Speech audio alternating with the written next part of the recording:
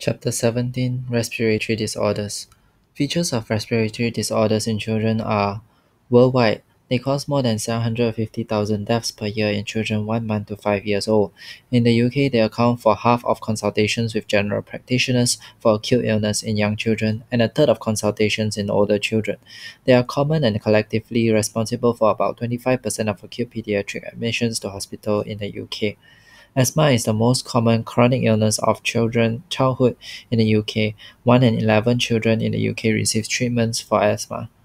Modern management of cystic fibrosis has markedly extended life expectancy. Presentation of respiratory disorders in children is with upper respiratory tract symptoms of coryza, sore throat, earache, sinusitis, or stridor. Lower respiratory tract symptoms of cough, wheeze, and respiratory distress. As children, especially infants, have compliant chest walls and poorly developed respiratory muscles. They are particularly susceptible to respiratory failure, and early detection and prevention are the cornerstone of management. Infants may develop signs of respiratory distress from most respiratory disorders. Its features are moderate tachypnea, tachycardia, nasal flaring, use of accessory respiratory muscles, intercostal and subcostal recession, head retraction, and inability to feed. Severe cyanosis, tiring.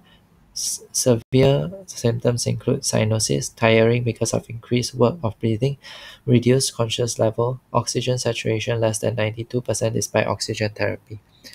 Oxygen saturation monitoring is helpful to detect hypoxemia and to titrate the amount of additional oxygen required. Respiratory support, either non-invasive or occasionally invasive ventilation, may be required. However, signs of respiratory distress may become less marked when children become exhausted. Children who are particularly susceptible to respiratory failure include extreme preterm infants with bronchopulmonary dysplasia, those with hemodynamically significant congenital heart disease, or disorders causing muscle weakness, cystic fibrosis, or immunodeficiency. Susceptibility to specific acute respiratory infections varies with age. Physiology of stridor and wheeze. A review of the respiratory physiology explains why stridor from extrathoracic airway obstruction in the trachea and larynx is predominantly inspiratory, and wheeze from the intrathoracic airway narrowing is predominantly expiratory. Inspiration is an active process in which the contraction and downward movement of the diaphragm combines with the upward and outward movement of the ribs to generate a negative pressure in the thoracic cavity, which sucks air into the lungs through the tube of the extrathoracic airways. A gradient of negative pressure is formed from the alveoli to the upper airway. Within the thoracic cavity, the airway walls are pulled outwards by the negative intrathoracic pressure. Above the thoracic inlet, where the external pressure is atmospheric, the negative pressure within the airways lead to a degree of inward collapse during inspiration. The reverse happens during expiration when the recoil pressure of the chest wall generates a positive intrathoracic pressure and pushes air out from the alveoli to the upper airway, compressing the intrathoracic airways but distending the extrathoracic airway. These changes are exacerbated during any form of airway obstruction, since the pressures generated to overcome the obstruction are even higher. As a result, obstruction to the extrathoracic airways is worse during inspiration, whereas obstruction to the intrathoracic airways are worse during expiration. Snoring is also inspiratory, but because it is caused by variable partial upper airway obstruction, it is a rough inspiratory noise, known as a stratter. Narrowing of the airway due to inflammation is a feature of many respiratory pathologies. Upper airway narrowing results in increased effort and added respiratory noises during inspiration. Stridor is harsh but musical, whilst snoring stratter is rough and lacks a single note. Lower airway narrowing results in increased effort and added respiratory noises during expiration, such as crepitations and wheeze. Upper respiratory tract infection. Children have a median of 5 upper respiratory tract infections per year in the first few years of life, but some toddlers and primary school age children have as many as 10 to 12 per year. Approximately 80% of all respiratory infections involve only the nose, throat, ears, and or sinuses. The term URTI embraces a number of different conditions. The common cold, also known as coryza, sore throat, which includes pharyngitis and tonsillitis, acute otitis media, or sinusitis, which is relatively uncommon. The most common presentation is a child with a combination of these conditions. Cough may be troublesome, and in URTI may be secondary to postnasal drip or attempts to clear upper airway secretions. URTIs may cause difficulty in feeding in infants as their noses are blocked, and this obstructs breathing. Febrile seizures or acute exacerbations of asthma. Hospital admission is rarely required, but may be necessary if feeding and fluid intake is inadequate. The common cold, also known as coryza, this is the most common infection of childhood. Classical features include a clear or mucopurulent nasal discharge and nasal blockage. The most common pathogens are viruses, rhinoviruses, of which there are more than 100 different serotypes, coronaviruses, and respiratory syncytial virus (RSV). Health education to advise parents that colds are self-limiting and have no specific curative treatment may reduce anxiety and save unnecessary visits to doctors. Pain is best treated with paracetamol or ibuprofen. Antibiotics are of no benefit as a common cold is viral in origin and secondary bacterial infection is very uncommon. Cough may persist for up to 4 weeks after a common cold. Sore throat, pharyngitis, and tonsillitis. In pharyngitis, the pharynx and soft palate are inflamed and local lymph nodes are enlarged and tender. It is usually due to a viral infection, mostly adenovirus, enterovirus, as well as rhinovirus. In the older child, group A beta hemolytic streptococcus is a common pathogen. Tonsillitis is a form of pharyngitis where there is intense inflammation of the tonsils, often with a purulent exudate. Common pathogens are group A beta hemolytic streptococci and the Epstein-Barr virus infectious mononucleosis. Group A beta hemolytic streptococcus can be cultured from many tonsils. However, it is uncertain why it causes recurrent tonsillitis in some children but not in others. Although the surface exudates of the tonsils seen in infectious mononucleosis are reported to be more membranous in appearance compared with bacterial tonsillitis, in reality it is not possible to distinguish clinically between viral and bacterial causes. Marked constitutional disturbance such as headache, apathy, and abdominal pain, white tonsillar exudate, and cervical lymphadenopathy is more common with bacterial infection. Antibiotics, for example, penicillin 5 or erythromycin, if there is penicillin allergy, are often prescribed for severe pharyngitis and tonsillitis, even though only a third are caused by bacteria. They may hasten recovery from streptococcal infection in order to eradicate the organism completely and prevent rheumatic fever. 10 days of antibiotic treatment is required for pharyngitis or tonsillitis. Rarely, in severe cases, children may require a hospital admission for intravenous fluid administration and analgesia if they are unable to swallow solids or liquids. Amoxicillin is best avoided as it may cause a widespread maculopapular rash if the tonsillitis is due to infectious mononucleosis. Occasionally, group A streptococcal infection results in scarlet fever, which is most common in children aged 5 to 12 years. Fever usually precedes the presence of headache and tonsillitis by 2 to 3 days. The appearance of the rash is variable, although a typical appearance will include a sandpaper-like maculopapular rash with flushed cheeks and perioral sparing. The tongue is often white and coated and may be sore or swollen. This is the only childhood exanthema caused by a bacterium and requires treatment with antibiotics, penicillin 5 or erythromycin to prevent complications including acute glomerulonephritis or very rarely in high-income countries, rheumatic fever. It is not possible to distinguish clinically between viral and bacterial tonsillitis. Acute otitis media. Most children will have at least one episode of acute otitis media. This is most common at 6 to 12 months of age. Up to 20% will have 3 or more episodes. Infants and young children are prone to acute otitis media because their eustachian tube are short, horizontal, and function poorly. There is pain in the ear and fever. Every child should with a fever must have his or her tympanic membranes examined.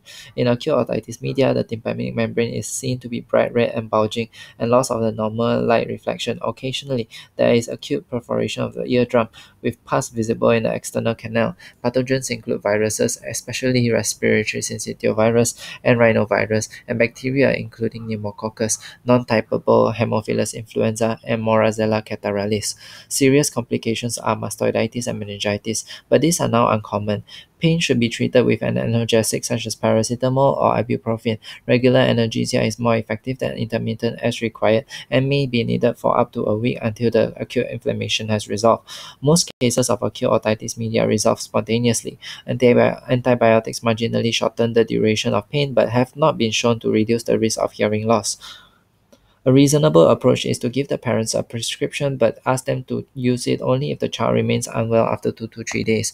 Amoxicillin is widely used. Neither decongestants nor antihistamines are beneficial. Recurrent ear infections can lead to otitis media with effusion, also called glue ear. Children are usually asymptomatic apart from possible decreased hearing. The eardrum is seen to be dull and retracted, often with a fluid level visible. Otitis media with effusion is very common between the ages of 2 to 7 years, with peak incidence between 2.5 years to 5 years of age.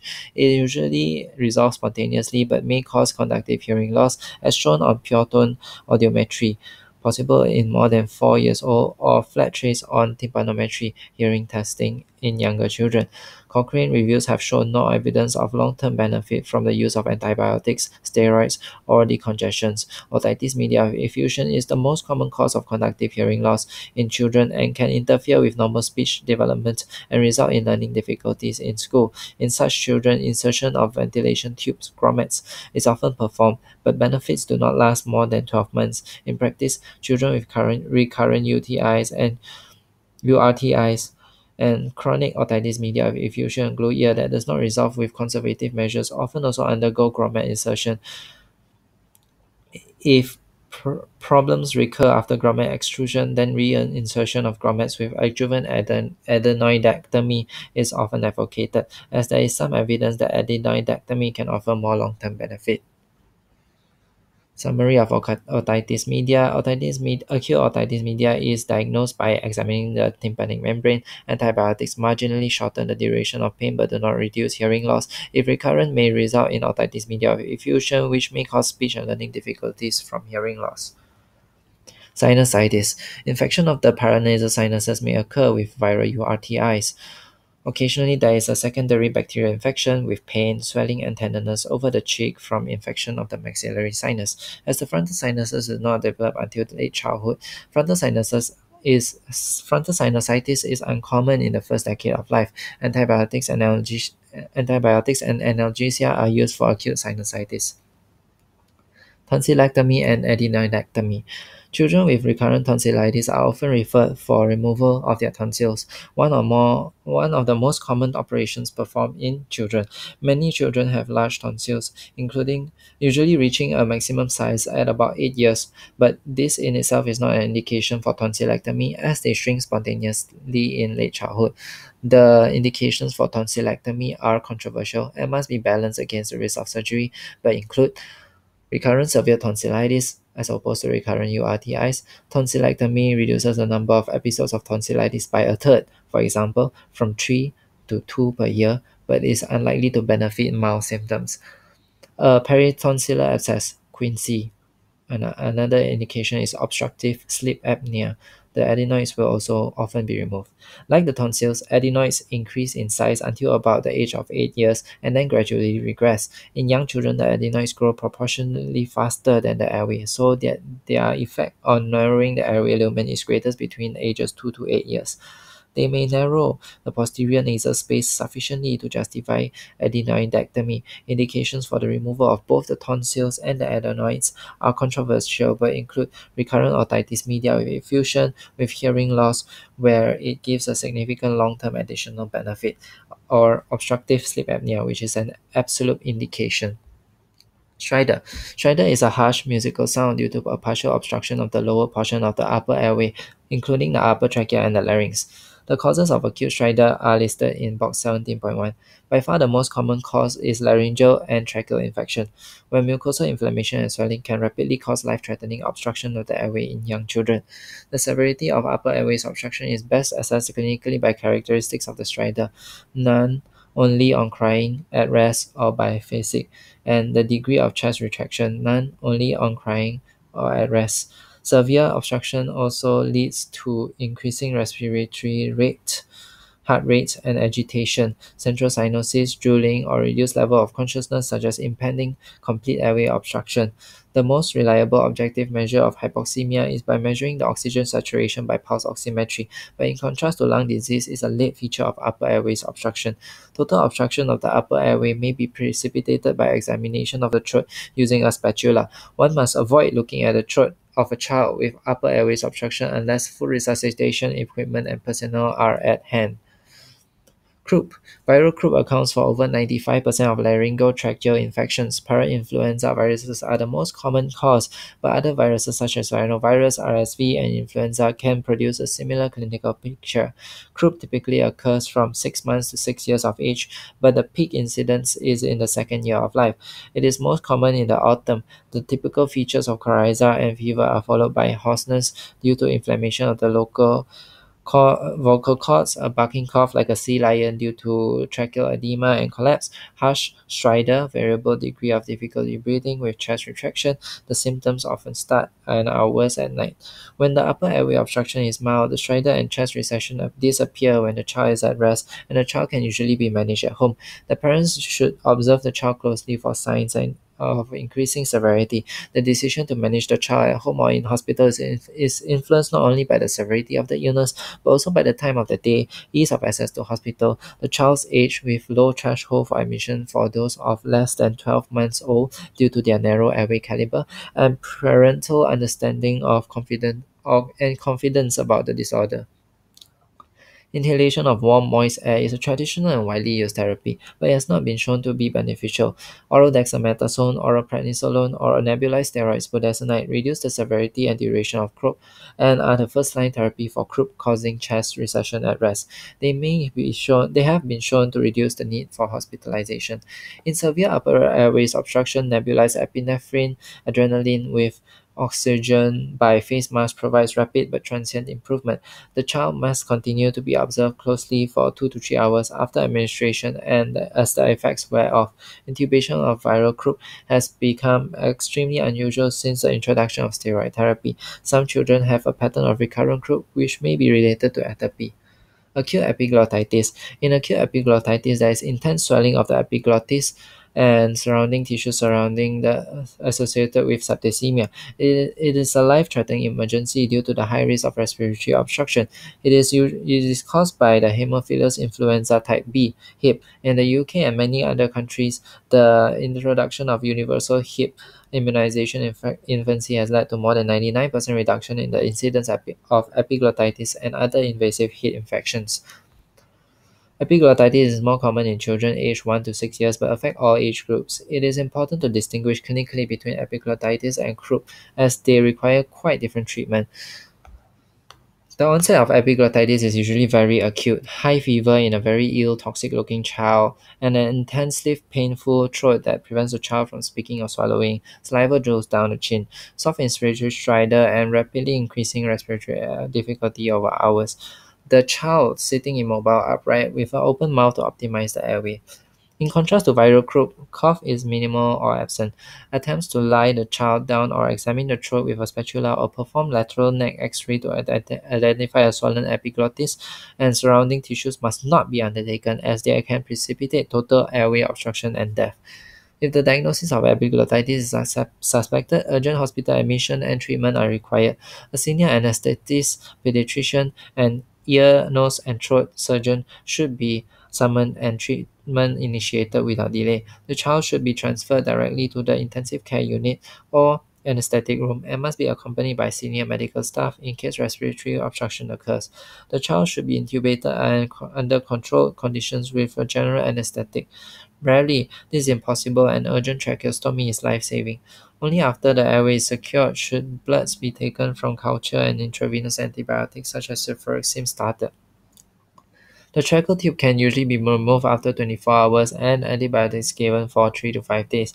With appropriate treatment, most children recover completely within 2 to 3 days. As with other serious Haemophilus influenza infections, prophylaxis with rifampicin is offered to those close household contacts. Bacterial tracheitis, pseudomembranous croup. This rare but dangerous condition is similar to severe epiglottitis in that the child has a high fever, appears very ill, and has rapidly progressive airways obstruction and copious thick airway secretions. This is typically caused by infection with Staphylococcus aureus. Management is by intravenous antibiotics and intubation and ventilation if required. Other causes of stridor. When a child with acute stridor presents with atypical features or a poor response to treatment, other causes need to be considered. If a child has an abrupt onset of stridor without apparent infection, consider anaphylaxis or inhaled foreign body. Chronic stridor is usually due to structural problem, either from intrinsic narrowing or collapse of the laryngotracheal airway, subglottic stenosis, laryngomalacia, floppy, which is known as floppy larynx, or external compression, for example, vascular ring, lymph nodes, and tumors. Investigations are required to determine the cause. Basic management of acute upper airways obstruction is reduce anxiety by being calm, confident, and well organized. Observe carefully for signs of hypoxia or deterioration, agitation or fatigue or drowsiness or cyanosis. Provide oxygen if required and tolerated. Do not examine the throat with a spatula. It may precipitate upper airway obstruction. Oral, nebulized, or intravenous steroids are beneficial in croup and have similar speed of onset, 90 to 120 minutes. If severe, administer nebulized epinephrine, adrenaline, and contact an anesthetist. If respiratory failure develops from increasing airways obstruction, exhaustion, or secretions blocking the airway, urgent tracheal intubation is required. Wheeze. Acute wheeze is due to the partial obstruction of the intrathoracic airways. This is from mucosal inflammation and swelling, and is bronchiolitis, as in bronchiolitis or bronchial constriction, as in asthma or a mechanical obstruction, for example, with foreign body or mucus. It may occur as a combination of all three. Bronchiolitis. Bronchiolitis is the most common serious respiratory infection in infancy. 2 to 3% of all infants are admitted to hospital with the disease each year during annual winter epidemics. 90% are aged 1 to 9 months. RSV is the pathogen in 80%. The remainder are accounted for by parainfluenza virus, rhinovirus, adenovirus, influenza virus, and human metapneumovirus. There is evidence that co-infection with more than one virus, particularly RSV and human metapneumovirus, may lead to more severe illness. Coryza symptoms precede dry cough and increasing breathlessness. Feeding difficulty associated with increasing dyspnea is often the reason for admission to hospital. Recurrent apnea is a serious complication, especially in young infants. Infants born prematurely who develop bronchopulmonary dysplasia or with other underlying lung disease such as cystic fibrosis or have congenital heart disease are not at risk from examining bronchiolitis. The characteristic findings on examination are dry wheezy cough, tachypnea and tachycardia, subcostal and intercostal recession, hyperinflation of the chest, fine anidon and respiratory crackles, high-pitched wheezes, expiratory more than inspiratory. Investigations and decision to admit. Pulse oximetry should be performed on all children with suspected bronchiolitis. No other investigations are routinely recommended. In particular, chest x-rays or blood gases are only indicated if respiratory failure is suspected. Hospital admission indicated if any of the following are present.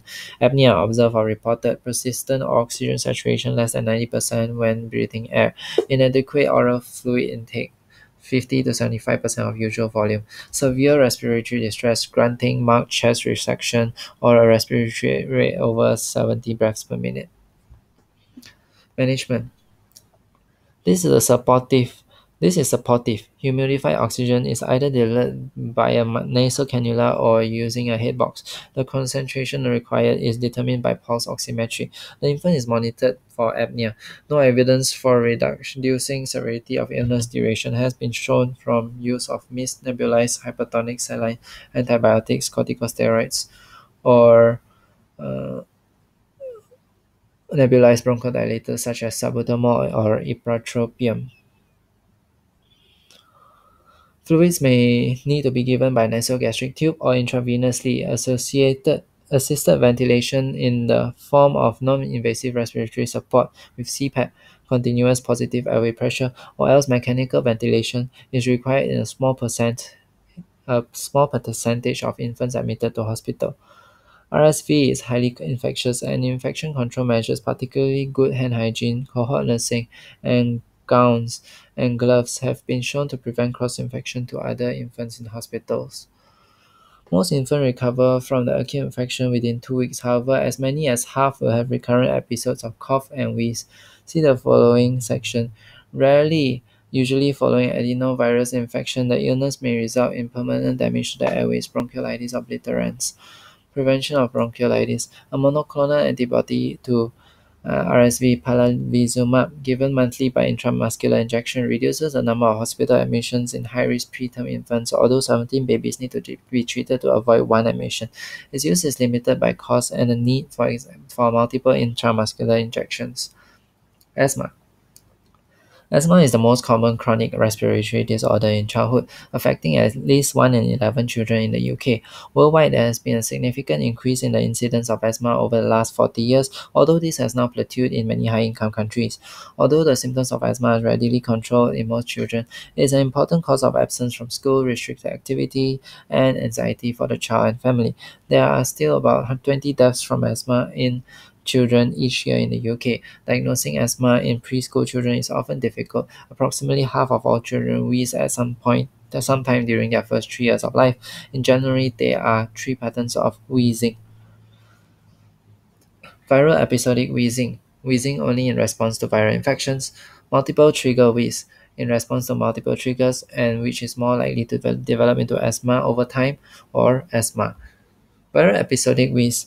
Most wheezy preschool children have viral episodic wheeze. This is thought to result from small airways being more likely to narrow and obstruct due to inflammation and apparent immune responses to viral infection. This gives the condition its episodic nature, being triggered by viruses that cause common cold. Studies have found that sufferers often have reduced small airway diameter from birth. Risk factors include maternal smoking during and/or after pregnancy and prematurity. A family history of asthma or allergy is not a risk factor, but a family history of viral wheezing is common. Viral episodic wheezing is more common in males and usually resolves by 5 years of age, presumably from increase in airway size. Multiple trigger wheeze and asthma. Some children, both preschool and school age, have frequent wheeze triggered by many stimuli, not just viruses, but also cold air, dust, animal dander, and exercise. This has been called multiple trigger wheeze. In the preschool age group, where a formal diagnosis of asthma may be unjustified, this distinction is helpful as many children of this group benefit from asthma preventive therapy, and a significant proportion go on to have asthma. When recurrent wheezing is associated with symptoms between viral infections, interval symptoms, and evidence of allergy to one or more inhaled allergens such as house dust mite, pollens, or pets, it's called atopic asthma. Evidence of allergy may be accompanied by positive skin prick testing, presence of IgE on blood testing. Atopic asthma is strongly associated with other atopic diseases such as eczema, rhinoconjunctivitis, and food allergy, and is more common in those with family history of such diseases. A small number of persistent or recurrent wheezing children will have other causes, such as non-atopic asthma. Other causes of recurrent wheeze are listed in box 17.2. Pathophysiology of asthma. An outline of the pathophysiology of asthma is shown in figure 17.8. Causes of recurrent or persistent childhood wheeze. Viral episodic wheeze, multiple trigger wheeze, asthma, recurrent anaphylaxis, chronic aspiration, cystic fibrosis, bronchopulmonary dysplasia, bronchiolitis obliterans, tracheobronchiomalacia. Clinical features of asthma. Asthma should be suspected in any child with wheezing on more than one occasion, particularly if there are interval symptoms. It is more common in children with personal history of atopy. Although it may be clear to most clinicians what wheezing is, children and parents do not always mean the same thing. It is best to describe the sound, for example, a whistling in the chest when your child breathes out, and ask if that fits with the child's symptoms. Ideally, the presence of wheeze is confirmed or auscultation by a health professional to distinguish it from transmitted upper respiratory noises, which are often loud and easy to hear in children. Asthmatic wheeze is a polyphonic multiple-pitch noise coming from the airways. It is believed to represent many airways of different sizes vibrating from abnormal narrowing. Key features associated with a high probability of child having asthma include symptoms worse at night in the early morning, symptoms that have non-viral triggers, interval symptoms, in other words, symptoms between acute exacerbations, personal or family history of an atopic disease, positive response to asthma therapy. Once suspected, the pattern of phenotype should be further explored by asking how frequent are the symptoms? What triggers the symptoms? Specifically, are sport and general activities affected by this asthma? How often is sleep disturbed by the asthma? How severe are the interval symptoms between exacerbations? How much school has been missed due to asthma? Examination of the chest is usually normal between attacks. In long-standing asthma, there may be hyperinflation of the chest, generalized polyphonic expiratory wheeze with a prolonged expiratory phase. Onset of the disease in early childhood may result in Harrison's sulci. Evidence of eczema should be sought as should examination of the nasal mucosa for allergic rhinitis. Growth should be plotted but is usually normal unless the asthma is extremely severe. The presence of wet cough or sputum production, finger clubbing, or poor growth suggests a condition characterized by chronic infections such as cystic fibrosis or bronchiectasis. Investigations. In younger children, asthma is usually diagnosed from history and examination alone. Parental description of the symptoms and response to treatment is the cornerstone to diagnosis. Sometimes specific investigations are required to confirm the diagnosis or determine the severity or and phenotype in more detail. Skin prick testing is for common allergens may be performed to aid the diagnosis of atopy and to identify allergens which may be acting as triggers. A chest X-ray usually shows a chest X-ray is usually normal and not necessary unless other conditions need to be excluded. If there is uncertainty in the diagnosis or disease severity needs to be monitored, peak expiratory flow rate (PFR) may be measured or spirometry performed. Peak flow is less sensitive to changes in airway caliber than spirometry, but is portable and therefore helpful for serial measurements.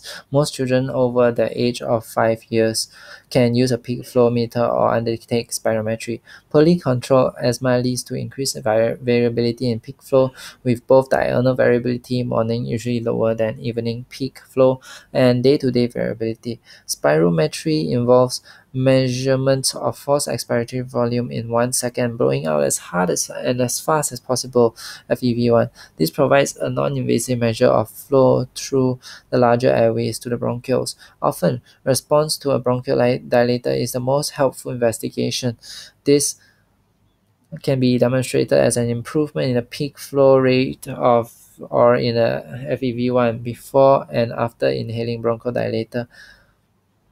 An improvement of 12% or more confirms bronchodilator reversibility and is characteristic of asthma. Following treatment, the reversibility often reduces or disappears completely. Management. Medications used to treat children with asthma are shown in Table 17.2. Bronchodilator therapy. Inhaled beta-2 agonists are the most commonly used and most effective bronchodilators. Short-acting beta-2 agonists, often called relievers such as salbutamol or terbutaline, have a rapid onset of action. Maximum effects after 10 to 15 minutes are effective for 2 to 4 hours and have few side effects. They are used as required for increased symptoms and in high doses for acute asthma attacks.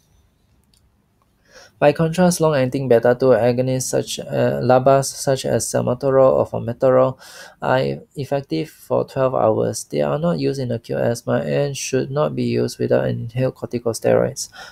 LABAs are useful in exercise-induced asthma. Ipratropium bromide, an anticholinergic bronchodilator, is sometimes given to young infants when other bronchodilators are found to be ineffective or if the treatment of severe acute asthma.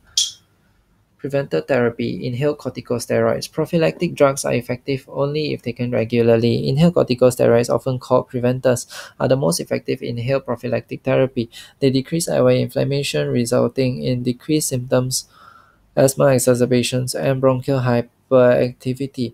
They are often used in conjunction with an inhaled LABA or leukotriene receptor antagonist.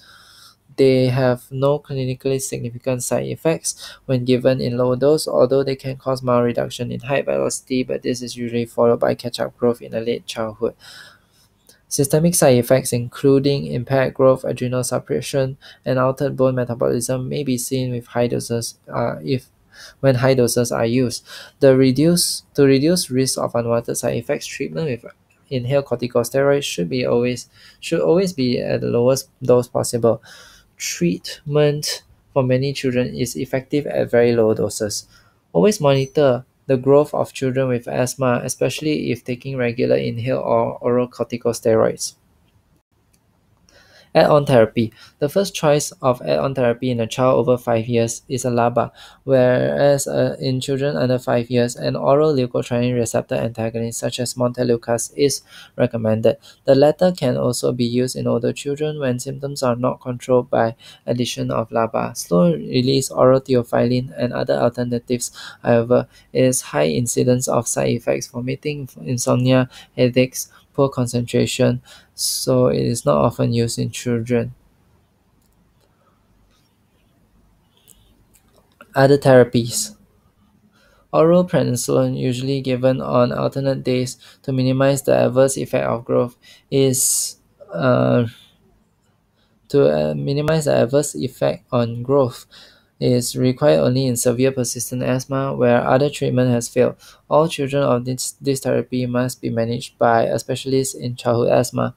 Anti-IgE therapy omalizumab is an injectable monoclonal antibody that acts against IgE, the natural antibody that medicates allergy. It is used for the treatment of severe atopic asthma and should also be administered by a specialist in childhood asthma. Most antibiotics are of no value in the absence of a bacterial infection and neither cough medicines nor decongestants are helpful. Antihistamines, for example, loratadine and nasal steroids, are useful in the treatment of allergic rhinitis. The British Guideline on Asthma Management uses a stepwise approach, starting treatment with the step most appropriate to the severity of the asthma and aiming for optimal control of symptoms. Complete control is defined as the absence of daytime or nighttime symptoms, no limit on activities including exercise, no need for reliever use, normal lung function, and no exacerbations the need for hospitalization or oral steroids in the previous 6 months. Treatment increases from step 1, mild intermittent asthma, to step 5, chronic severe asthma, requiring continuous or frequent use of oral steroids, stepping down when control is good. Allergen avoidance and other non-pharmacological measures. Although asthma in many children is precipitated or worsened by specific allergens, complete avoidance of the allergen is difficult to achieve. The value of identifying such triggers by history or allergy testing is controversial.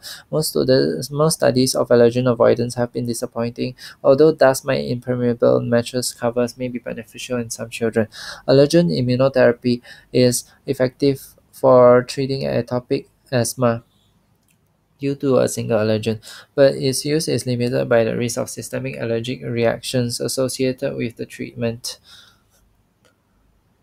Parents should be advised about the harmful effects of cigarette smoking in the house.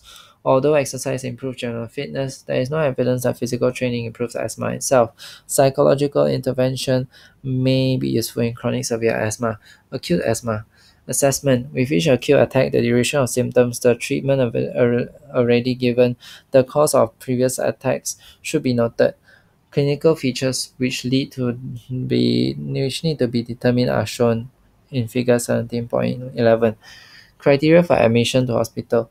Children require hospital admission if high-dose inhaled bronchodilator therapy they have not responded adequately clinically. For example, there is persisting breathlessness or tachypnea, or they are becoming exhausted, or still have a marked reduction in their predicted usual best peak flow rate or FEV1, have a reduced oxygen saturation of less than 92% in air.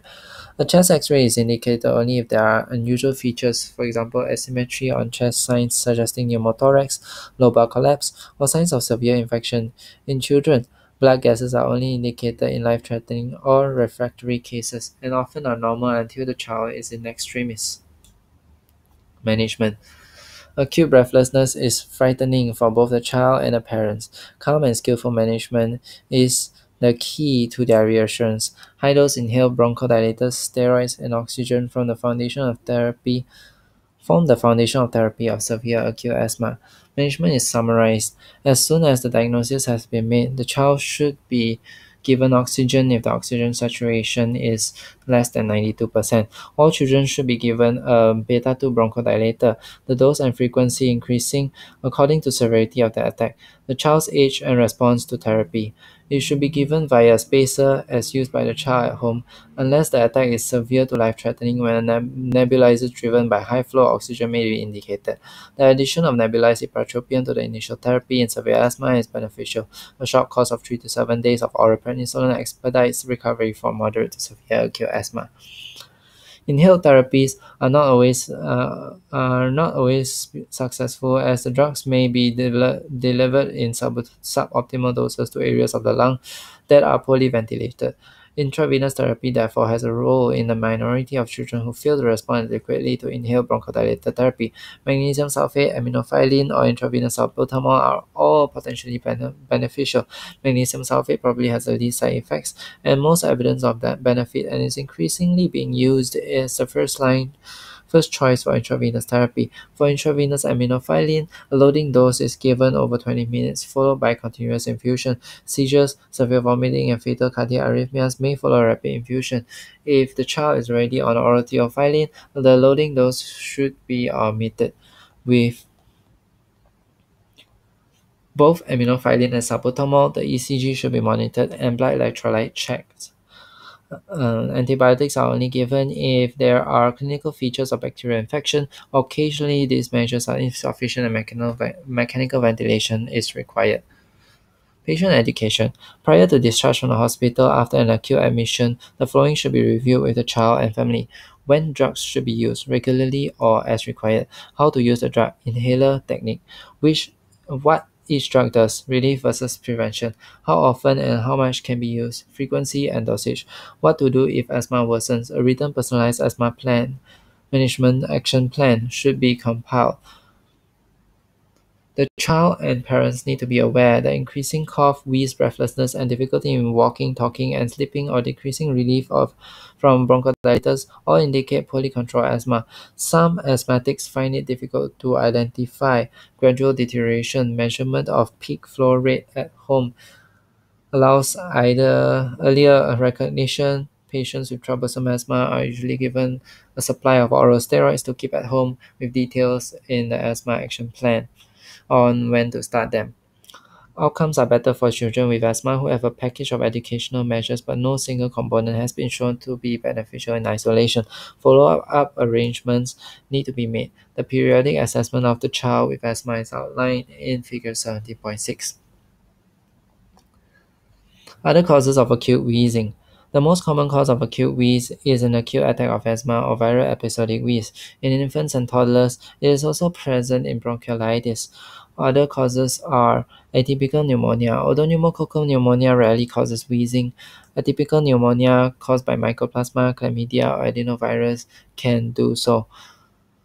Foreign body inhalation. Abrupt onset of cough followed by wheeze is in a previously well child. On passing below the glottis, foreign body generally impacts in the main or lobar bronchus and may initially cause unilateral wheezing and air trapping. A chest X-ray performed during expiration will show persistent hyperinflation of the lung distal to the obstruction. Eventually, airway swelling causes complete obstruction and lobar collapse is seen. Anaphylaxis. Suspect if acute urticaria, facial swelling, stridor, or previous reaction to an allergen. The management of anaphylaxis is shown in Figure 6.11. Cough. Acute cough. Cough is the most common symptom of respiratory disease. Identifying if the cough is dry or moist can be helpful diagnostically. A dry cough with a prolonged expiratory phase suggests that there is some narrowing of small size to moderate size airways. A barking cough suggests a degree of tracheal inflammation, narrowing, or collapse. A moist cough suggests that there is either increased mucus secretion or infection in the lower airway. The cough reflex functions to expel unwanted material from the airway below the glottis. It is in most children, episodes of cough are due to tracheobronchial spread of URTIs caused by the common cold virus and do not indicate the presence of long-term or serious underlying respiratory disease. Whooping cough or pertussis. This is a highly contagious respiratory infection caused by Bordetella pertussis. It is endemic with epidemics every 3 to 4 years. After a week of coryza catarrhal phase, the child develops a characteristic paroxysmal or spasmodic cough, followed by a characteristic inspiratory whoop paroxysmal phase. The spasms of cough are often worse at night and may culminate in vomiting. During a paroxysm, the child goes red or blue in the face, and mucus flows from the nose and mouth. The whoop may be absent in infants, but apnea is common at this age. Epistaxis and subconjunctival hemorrhages can occur after vigorous coughing. The paroxysmal phase lasts up to 3 months. The symptoms gradually decrease, convalescent phase, but may persist for many months. Complications such as pneumonia, seizures, and bronchiectasis are uncommon, but there is still a significant mortality, particularly in infants who have not yet completed their primary vaccinations at 4 months. Infants and young children suffering severe spasms of cough or cyanotic attacks should be admitted to hospital and isolated from other children. The organism can be identified early in the disease from the culture of a prenasal swab. Although PCR polymerase chain reaction is more sensitive, characteristically there is a marked lymphocytosis more than 15 times 10 power of 9 per liter on blood count. Although macrolide antibiotics eradicate the organism, they decrease symptoms only if started during the catarrhal phase. Siblings, parents, and school contacts may develop a similar cough, and close contacts should receive a macrolide prophylaxis. Unimmunized infant contacts should be vaccinated. Immunization reduces the risk of developing pertussis and the severity of disease in those affected, but does not guarantee protection. The level of protection declines steadily during childhood. Reimmunization of mothers during pregnancy reduces the risk of pertussis in her infant during the first few months of life, when it is particularly dangerous. It is currently recommended in the UK. This followed by re-emergences of pertussis in infants in the community. Summary: pertussis is caused by Bordetella pertussis, paroxysmal cough followed by inspiratory whoop and vomiting in infants. Apnea rather than whoop, which is potentially dangerous. Diagnosis is through culture of organism on paranasal swab. Marked lymphocytosis on blood film. Persistent or recurrent cough. Children often have persistent or recurrent cough. By far the commonest reason for this is that the child has had a series of respiratory tract infections. However, some infections such as pertussis, NRSV, and mycoplasma can cause a cough that persists for weeks or months. In about half of children with acute cough, the symptoms will settle by 10 days, but in up to 10%, it will persist for up to 25 days. A cough that lasts more than 8 weeks or more, or one that has not improved after 3 to 4 weeks, should be considered persistent in the absence of recurrent URTI. Persistent cough after an acute infection may indicate unresolved lobar collapse, which may be not demonstrable on chest X-ray. Persistent bacterial bronchitis, see the following section, or suppurative lung disease. Most children will swallow rather than expectorate sputum if the cough is wet, sounding like there is excess sputum in the airways, or if the cough is productive, further investigation is required. In any child with severe persistent cough, tuberculosis should be considered. Asthma is another common cause of recurrent cough, although there is usually an associated wheeze and breathlessness. Sometimes the wheezing is not recognized or not described accurately. Identifying wheezing or auscultation during an acute episode is helpful to make the diagnosis. However, many children with persistent cough without wheeze are treated incorrectly as having asthma. If the clinical features are not suggestive of asthma, or if initial asthma treatment is not beneficial, other diagnoses should be considered or the child referred to respiratory pediatrician. Other less common causes are listed in box 17.3. Aspiration of feeds may cause cough and wheeze. This may be caused by gastroesophageal reflux or as a result of swallowing disorders. For example, in children with cerebral palsy, inhaled foreign bodies need to be considered when a cough has not resolved, especially if there is a persistent radiological abnormality. There may not be a clear history of choking. Only in 50% of children with inhaled foreign body will a choking episode be recalled. The significance of prenatal smoking the significance of parental smoking on children is generally underestimated. If both parents smoke, young children are twice as likely to have recurrent cough and wheeze than in non-smoking household. households. In the older child, active smoking is an important factor. Currently, 6% of 11 to 15-year-olds and 19% of 16 to 19 year olds smoke regularly. Causes of persistent or recurrent cough. Recurrent respiratory infections following specific respiratory infections, for example, pertussis, respiratory syncytial virus, mycoplasma, asthma, persistent lobar collapse following pneumonia, suppurative lung disease, for example, cystic fibrosis, ciliary dyskinesia, or immune deficiency, recurrent aspiration, plus minus gastroesophageal reflux, persistent bacterial bronchitis, inhaled foreign body, cigarette smoking, active or passive, tuberculosis, habit cough, airway abnormalities, for example, tracheobronchial malacia, tracheoesophageal fistula. Some older children and adolescents develop a barking, unproductive habit cough following an infection or an asthma attack. The cough characteristically disappears during a sleep and is dry in nature. Reassurance and explanation after a thorough examination are usually effective. Pneumonia. The incidence of pneumonia peaks in infancy and old age but is relatively high in childhood. It is a major cause of childhood mortality in low and middle income countries. It is caused by a variety of viruses and bacteria, although in over 50% of cases no causative pathogen is identified. Viruses are the most common cause in young children, whereas bacteria are the most common in older children.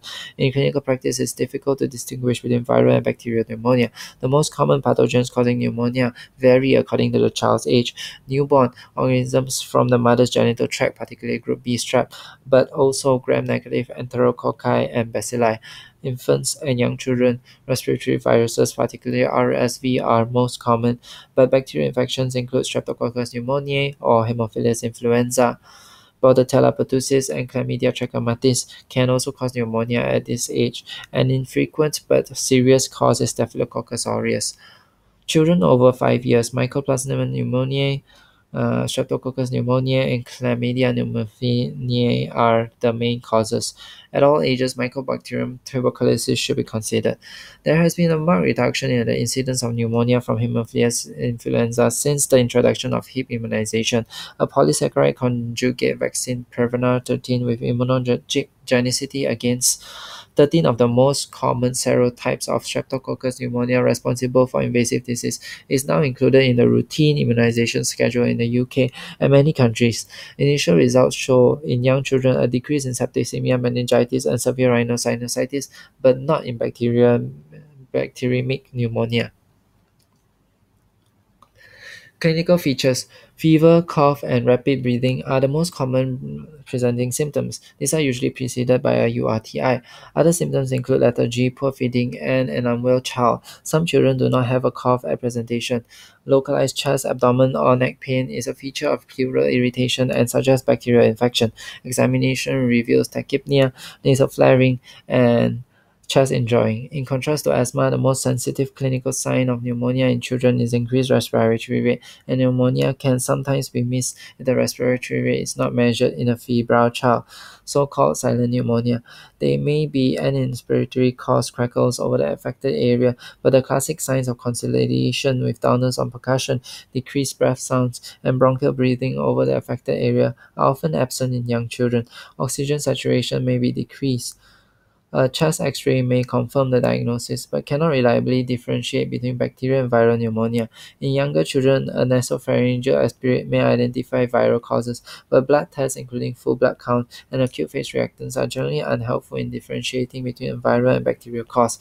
In a small proportion of children, the pneumonia is associated with a pleural effusion, where there may be blunting of the claustrophrenic angle on the chest X-ray. Some of these effusions develop into empyema, and fibrin strands may form, leading to septations. Management. Evidence-based guidelines for the management of pneumonia in childhood have been published by the British Thoracic Society. Most affected children can be managed at home, but indications for admission include oxygen saturation less than 92%, recurrent apnea, grunting and/or an inability to maintain adequate fluid or feed intake. General supportive care should include oxygen for hypoxia and analgesia. If there is pain, intravenous fluid should be given if necessary to correct dehydration and maintain adequate hydration and sodium balance. Physiotherapy has no proven role. The choice of antibiotic is determined by the child's age and the severity of illness. Newborns require broad spectrum and intravenous antibiotics. Most older infants can be managed with oral amoxicillin, with broader spectrum antibiotics such as commute reserved for complicated and unresponsive pneumonia. For children over 5 years of age, either amoxicillin or oral macrolide, such as erythromycin, is the treatment of choice. There is no advantage in giving intravenous rather than oral treatment in mild or moderate pneumonia. Small parapneumonic infusions occur in up to one-third of children with pneumonia and may resolve with appropriate antibiotics, but persistent fever despite 48 hours of antibiotics, such as a pleural collection, which requires drainage. This should be done with ultrasound guidance. The percutaneous placement of a small bore chest drain and regular instillation of a fibrinolytic agent to break down the fibrin strands are usually effective, but more aggressive interventions such as video-assisted thoracoscopic surgery or even tracheotomy and decortication is sometimes necessary in refractory cases. Prognosis and follow-up. Follow-up is not generally required for children with simple consolidation on chest X-ray and who recover clinically. Those with evidence of lobar collapse or atelectasis should have a repeat chest X-ray after 4 to 6 weeks to check that the lung fields look normal. Virtually all children with pneumonia, even those with empyema, make a full recovery. Consider pneumonia in children with neck stiffness or acute abdominal pain. Chronic lung infection. Any child with a persistent cough that sounds wet, i.e., sounds like there is excess sputum in the chest or is productive, requires further investigations. Persistent bacterial bronchitis, where there is persistent inflammation of the lower airways driven by chronic infection, is increasingly recognized as a cause of chronic wet cough in children. Common organisms are Haemophilus influenza, Morazella catarrhalis, and Morazella catarrhalis. It may be a precursor to bronchiectasis if investigations and treatment are not instituted. Referral to specialists in pediatric respiratory disorders is indicated. Bacterial growth from sputum or bronchial lavage is consistent with the diagnosis. Treatment is with a high dose of antibiotics such as cormexiclav coupled with physiotherapy. Another cause is bronchiectasis, permanent dilation of the bronchi. It may be generalized or restricted to a single lobe. Generalized bronchiectasis may be due to cystic fibrosis, primary ciliary dyskinesia, immunodeficiency, or chronic aspiration. Focal bronchiectasis is due to previous severe pneumonia, congenital lung abnormality, or obstruction of a foreign body. A plain chest X-ray may show gross bronchiectasis, but often it is not possible to identify it. It is the best identified on CT scan of the chest to investigate focal disease. Bronchoscopy is usually indicated to exclude a structural cause. Cystic fibrosis, epidemiology, genetics, and basic defect. CF is the most common life-limiting autosomal recessive condition in Caucasians, with an incidence of 1 in 2,500 live births and carrier rate of 1 in 25. It is well recognized but less common in other ethnic groups. Average life expectancy was increased from a few years to the mid-30s, with a projected life expectancy for current newborns into the 40s. The fundamental problem in CF is a defective protein called the CF transmembrane conductance regulator (CFTR). This is a cyclic AMP-dependent chloride channel found in the membrane of cells. The gene for CFTR is located on chromosome 7. Over 900 different gene mutations have been discovered and cause a number of distinct defects in CFTR, but by far the most frequent mutation, about 78% in the UK, is delta F508. Identification of the gene mutation involved within a family allows prenatal diagnosis and carrier detection in the wider family. Some genotypes are known to be associated with milder disease and pancreatic sufficiency. However, until recently, the precise genotype had little influence on treatment options. The discovery of CFTR potentiators, ivacaftor, and CFTR correctors, lumicaftor, have challenged this dogma. potentiators are helpful in restoring function of CFTR in class 3 and class 4 mutations, and correctors can partially restore CFTR number in class 2 defects. For example, delta F508. Pathophysiology.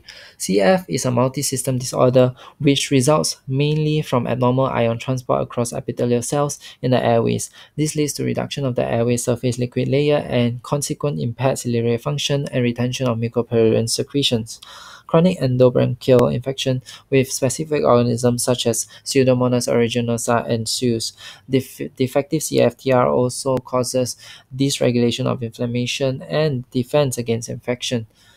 In the intestine, thick viscid meconium is produced, leading to meconium ileus in 10 to 20% of infants. The pancreatic ducts also become blocked by thick secretions, leading to pancreatic enzyme deficiency and malabsorption. Abnormal function of the sweat glands results in excessive concentrations of sodium and chloride in the sweat. Clinical features. All newborn infants born in the UK are screened for CF. Screening reduces diagnosis delay and lowers the risk of presenting with faltering growth or established chronic infection. Immunoreactive trypsinogen (IRT) is raised in newborn infants with CF and is measured in routine heel prick blood taken for biochemical screening. Those samples are with a raised immunoreactive trypsinogen are then screened for common CF gene mutations, and infants with two mutations have a sweat test to confirm the diagnosis. The majority of children with CF are identified by screening. However, some may still present clinically with recurrent chest infections, faltering growth, or malabsorption. Chronic infection with specific bacteria, initially Staphylococcus aureus and Haemophilus influenza, and subsequently with Pseudomonas aeruginosa or Burkholderia species, results from viscid mucus in the smaller airways of the lungs. This leads to damage of the bronchial wall, bronchiectasis, and abscess formation. The child has a persistent wet cough productive of purulent sputum. On examination, there is hyperinflation of the chest due to air trapping, coarse inspiratory crepitations, and or expiratory wheeze. With established disease, there is finger clubbing. Ultimately, 95% die of respiratory failure. Over 90% of children with CF have pancreatic exocrine insufficiency, lipase, amylase, and proteases, resulting in maldigestion and malabsorption.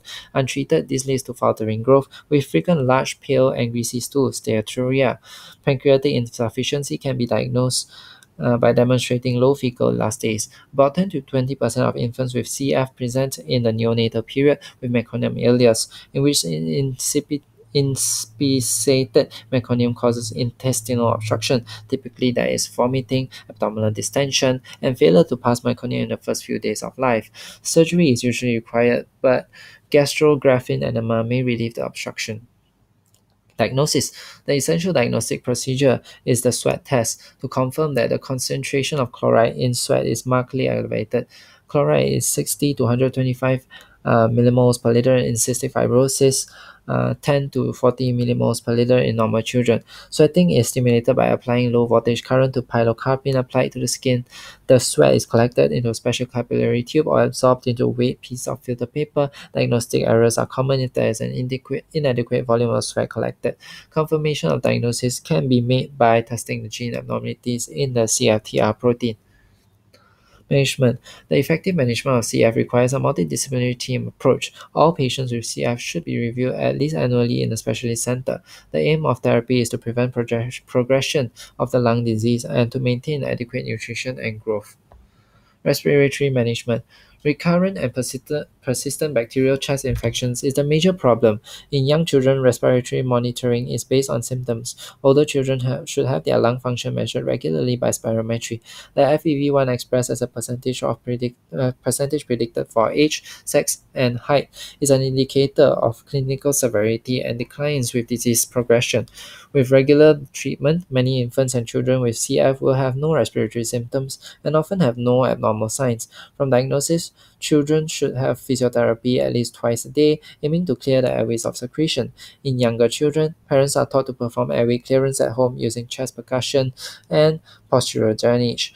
Or older patients perform controlled deep breathing exercises and use a variety of physiotherapy devices for airway clearance. Physical exercise is beneficial and is encouraged. Many CF specialists recommend continuous prophylactic oral antibiotics, usually flucloxacillin with additional rescue oral antibiotics for any increase in respiratory symptoms or decline in lung function. Persisting symptoms or signs require prompt and vigorous intravenous therapy to limit lung damage, usually administered for 14 days via PIC, peripheral inserted central line. Increasingly, parents are taught to administer courses of intravenous antibiotics at home to decrease disruption of school and other activities. Chronic Pseudomonas infection is associated with a more rapid decline in lung function, which is slowed by the use of daily nebulized anti-pseudomonal antibiotics. Nebulized DNAs or hypertonic saline may be helpful to decrease the viscosity of sputum and to increase its clearance. The macrolide antibiotic azithromycin given regularly decreases respiratory exacerbations, probably due to the immunomodulatory effect rather than antibiotic action. Regular nebulized hypertonic saline may decrease the number of respiratory exacerbations. More severe cystic fibrosis requires more regular intravenous antibiotic therapy. If venous access becomes troublesome, implantation of a central venous catheter with a subcutaneous access port, portacath, simplifies venous access, although they require monthly flushing and complications may develop. Bilateral sequential lung transplantation is the only therapeutic option for end-stage CF lung disease. Outcomes following lung transplantation continue to improve, with over 50% survival at 10 years. Meticulous assessment, for example, with regard to comorbidities and microbiology, psychological preparation, optimal timing of transplantation, and expert post-transplant care are all essential parts of the multidisciplinary transplant process. Nutritional management.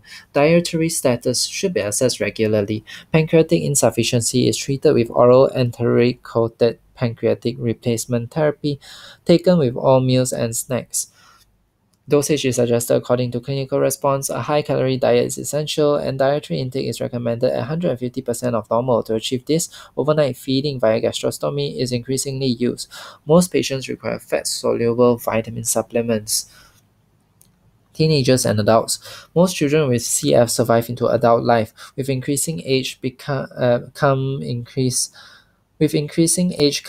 complications, most commonly diabetes mellitus due to the decreasing pancreatic endocrine function. Up to one-third of adolescent patients will have evidence of liver disease with hepatomegaly on liver palpation, abnormal liver function on blood tests, or an abnormal ultrasound. Regular ursodeoxycholic acid to improve flow of bile may be beneficial. Rarely, the liver disease progresses to cirrhosis, portal hypertension, and ultimately liver failure. Liver transplant is generally very successful in CF-related liver failure. In distal intestinal obstruction syndrome (DIOS), meconium equivalent viscid mucoficulent material obstructs the bowel. This is usually cleared by a combination of oral laxative agents. As the disease progresses, there may be increasing chest infections as well as other late respiratory complications, including pneumothorax and life-threatening hemoptysis. There is increasing concern over transmission of virulent strains of Pseudomonas and Burkholderia cepacia between patients, causing rapid decline in lung function. Consequently, patients are often segregated and advised not to socialize with other people with CF. Females have normal fertility and, unless they have severe lung disease, tolerate pregnancy well. Males are virtually always infertile due to the absence of the vas deferens, although they can father children through intracytoplasmic sperm injection. The psychological repercussions on affected children and their families of a chronic and ultimately fatal illness that requires regular physiotherapy and drugs, frequent hospital admissions, and absences from school are considerable. The CF team should provide psychological and emotional support. Adolescents have particular needs, which must receive special consideration. Older adolescents with CF should transfer to specialist adult CF care. Despite early hopes, gene therapy has not yet proven to be a useful treatment in CF. However, there is considerable optimism that CFTR potentiators and CFTR correctors may significantly improve outcomes. The availability of these treatments is currently limited by their high cost. Cystic fibrosis should be considered in any child with recurrent infections, loose stools, or faltering growth. Primary ciliary dyskinesia. In primary ciliary dyskinesia, there is a congenital abnormality in the structure or function of cilia lying in the respiratory tract. This leads to impaired mucociliary clearance. Affected children have recurrent infection of the upper and lower respiratory tracts, which, if untreated, may lead to severe bronchiectasis. They characteristically have a recurrent productive cough, purulent nasal discharge, and chronic ear infections. Since ciliary action is responsible for normal organ situs, 50% have dextrocardia and situs inversus, Cartagena syndrome, where major organs are in mirror position of normal. The diagnosis is made by examination of the structure and function of cilia and nasal epithelial cells brushed from the nose.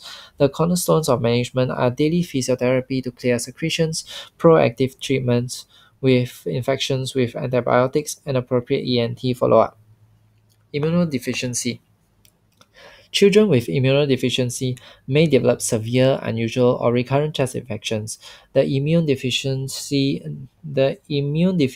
may be secondary to an illness, for example, malignant disease, or its treatment with chemotherapy. Less commonly, it is due to HIV infection or a primary immune deficiency. Different types of immune deficiency predispose to different lung infections. IgG deficiency predisposes to infections with polysaccharide capsulated bacteria such as Staphylococcus pneumoniae. Cell-mediated immunodeficiencies make one susceptible to the opportunistic infections such as pneumocystis jirovecii and fungi, and neutrophil killing defects predispose to staphylococcal infections. Tuberculosis. Tuberculosis remains an important cause of chronic lung infection. See Chapter 15, Infection and Immunity. All children with a persistent productive cough should have a chest x-ray and either a tuberculin skin test or tuberculosis blood test IgRA interferon gamma release assays. Marked hilar or paratracheal lymphadenopathy is highly suggestive of tuberculosis. Sleep disordered breathing. During REM, rapid eye movement sleep, the control of breathing becomes unstable and there is relaxation of voluntary muscles in the upper airway and chest. This makes upper airway collapse more likely. Sleep disordered breathing occurs either due to airway obstruction, central hyperventilation, or a combination of these. Key aspects of the history include loud snoring, witness pauses in breathing, apneas, restlessness, and disturbed sleep. However, symptoms alone are neither a sensitive nor specific marker of actual difficulties. Up to 12% of prepubertal school children snore, but true estimates of the prevalence of obstructive sleep apnea resulting in gas exchange abnormalities range from 0.7 to 3%. Obstructive sleep apnea leads to excessive daytime sleepiness or hyperactivity, learning and behavioral problems, faltering growth, and in severe cases, pulmonary hypertension.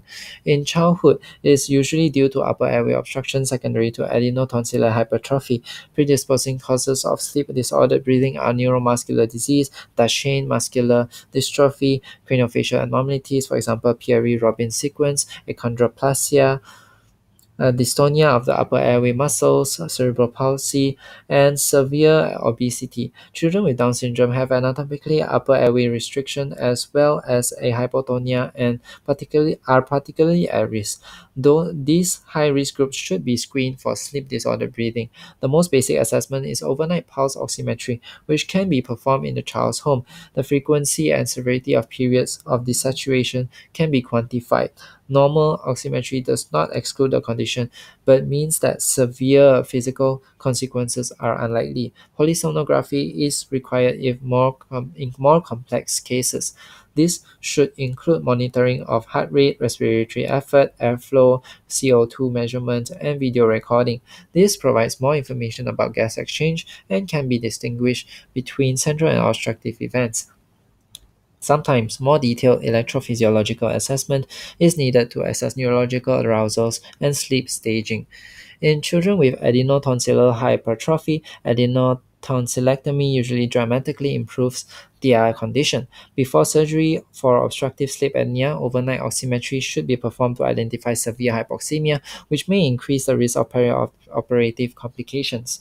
For children with other sleep-related breathing disorders, nasal or face masks, continuous positive pressure CPAP or BiPAP bilevel positive airway pressure to maintain their upper airway may be required at night. Congenital central hypoventilation syndrome is a rare congenital condition resulting in disordered central control of breathing as well as other autonomic dysfunction.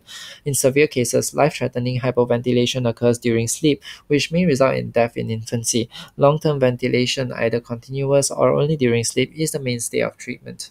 Summary: sleep disordered breathing. The majority are due to adenotonsillar hypertrophy, and surgical removal usually dramatically improves symptoms. Tracheostomy. The number of children of all ages with a tracheostomy is increasing. Indications are listed in Table 17.3. If a child with tracheostomy develops sudden and severe breathing difficulties, it may be that the tracheostomy tube is blocked with secretions and needs urgent suctions or needs changing immediately. If this does not relieve the difficulty in breathing, respiratory support is given via tracheostomy tube. All children with tracheostomy should have a spare tracheostomy tube with them at all times, and a carer competent to change it. Long-term ventilation. An increasing number of children are receiving long-term respiratory support. Preterm infants with severe bronchopulmonary dysplasia can require additional oxygen for many months. Children with sleep-disordered breathing due to neuromuscular diseases such as Duchenne muscular dystrophy will benefit in both quality and duration of life from nocturnal respiratory support. This requires BiPAP bilevel positive airway pressure, which can be developed non-invasively by a nasal mask or full face mask. Children who have more severe respiratory failure may need 24-hour respiratory support with a tracheostomy. In some severe and progressive conditions such as type 1 spinal muscular atrophy, difficult ethical decisions need to be made about admission for intensive care and whether to initiate long-term full ventilation. Acknowledgements. That's the end of this chapter.